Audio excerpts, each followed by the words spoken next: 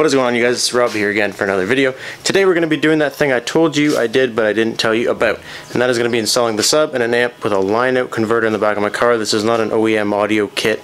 This is strictly my own stuff. So this is the sub we're going to be using. It's just a 10-inch JL audio sub. I don't know what the exact specs are, but I know it's very good because it came from a very good setup before. And this is the amp. It's just a 1500 watt Planet Audio amp. Again, way too good for what it's doing. And then that's the Zapco line out converter. So those three things and some electric wire to wire it all in is literally all you need to do this. It's like the easiest thing in the world. So to start, step one, you're going to disconnect your battery, which is going to make your throttle relearn, which you're going to kill yourself for afterwards, but it's step one. And then when it comes to wiring everything and putting everything in, I like to start from the front and kind of work my way back.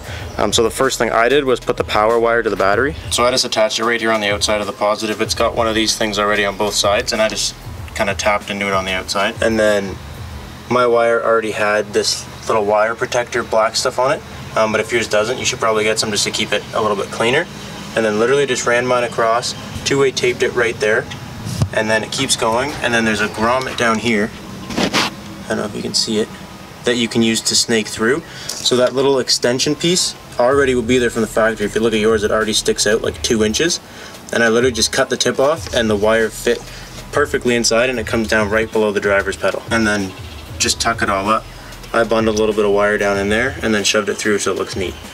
So then you have to take out the back seat on both sides, which is actually very easy. You just take out the 10mm bolt, which would have been right there, and then there's a tab in the back. So what you would do is just press down on the top of the seat really hard, and it just kind of slides out this way. And then once you have the seat out, you're going to take out the little side panel and then lift up this little trim piece just by pulling on it. You can use the tools, but I don't. So just pull on this, and then you literally just start pulling this back until it all starts popping out around the whole thing, and then just slide it out.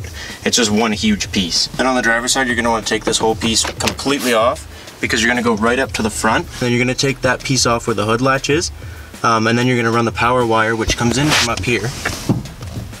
So you can see it comes in through that grommet, and then it runs down in behind that piece and all underneath the trim. So all underneath this trim on that side.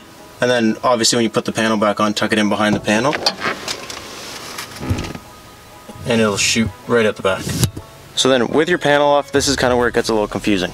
You have to splice the wires. So basically how the line converter works is it takes power from the two back speakers, makes it into one signal, and feeds it to your amp, which then gives it to your sub, which gives you the bass. So it takes two signals, one from each speaker in the back, and converts it into one good signal for your amp, and then gives it to your sub. So what you have to do is you have to find the negative and positive on these back speakers. So that's what you'll be left with once you take the panel off. And you'll notice that these are like yellow and whatever other color that is, like tangerine color.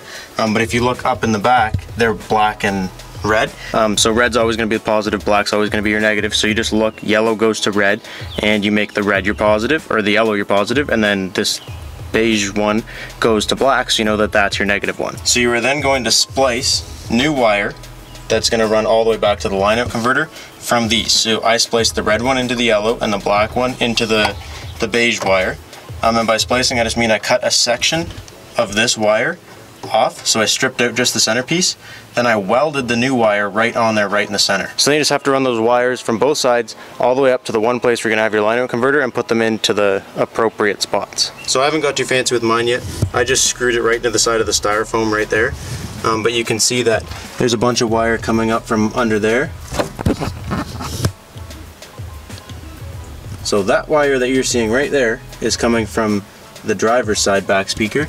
And then this one over here comes from the passenger side speaker, and they both come right up and go into the left and right sections on this guy here. And so once you've done that and you've run both sets of wires from both the back speakers out here to the line converter, you've literally done half of it. And then on my car, I made this while I was doing it just for reference. I don't know, I know the FRSs are different, but so if this was your line out converter and this is this amp, what you're gonna do is there's gonna be an out section on here, and that out section, you're just going to run a wire from the out to the turn on this amp. For the turn on, there's going to be a light green wire in the factory amp, which is in here. So you're just going to pull out both these tabs. There's going to be a light green wire in the left section, and that's what you're going to use for the turn on for the line out converter. And then the power changes with all the different models.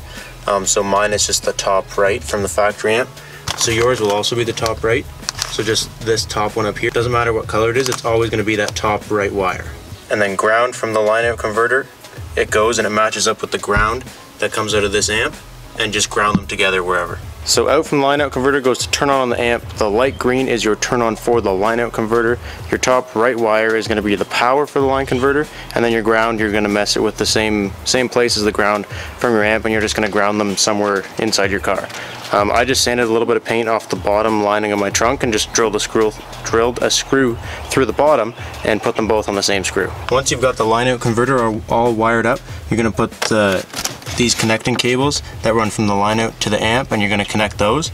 And then there's a little adjustment on here. I don't know if they all have it. But the more money you spend on the line out converter, the better it gets. And then you're going to set all your adjustments down here on the amp. And then over here on the big amp, you're going to run your power from up front. This is going to be your turn on from the line out converter. This black one's going to be your ground, which is going to go together with the other ground. And then you just set a positive and negative for these wires, and these wires run right into the side of the sub. And it's literally that easy. It took me a couple hours, and the throttle has to be relearned when you unplug the battery, which really sucks, but it's worth it for what the sound you get out of it. Now, I haven't really made mine tidy yet. I've just been kind of driving around with it sloppily in the trunk, but I am going to make some kind of custom back seat setup, but I will show you that, guys, in a separate video. But that's just how you wire it all out. I didn't go into it full depth or anything because I didn't really want to confuse anybody. It's really easy. It's plain and simple. You just start in the front, run your power up the sides. You got to pop basically all your panels and all your back seats off, run your power up the side, run your two back speakers into the line out converter, do all the wiring that I showed you with the little diagram in the back, and then plug your amp and your sub in and get everything dialed into the way you like it. And you don't even have to take your head unit out. There's no confusion. There's nothing really hard to do. It's really easy to do, and it can be a lot cheaper because you don't have to buy the OEM audio kit. You just kind of get whatever you want and run it this way. But the more you spend on the line out converter, obviously the better it's going to be. And that's all I have for you guys today, because like I said, I'm going to show you guys my custom back seat thing I'm going to do for it later in another video. So thank you guys so much for watching, and I'll catch you next time.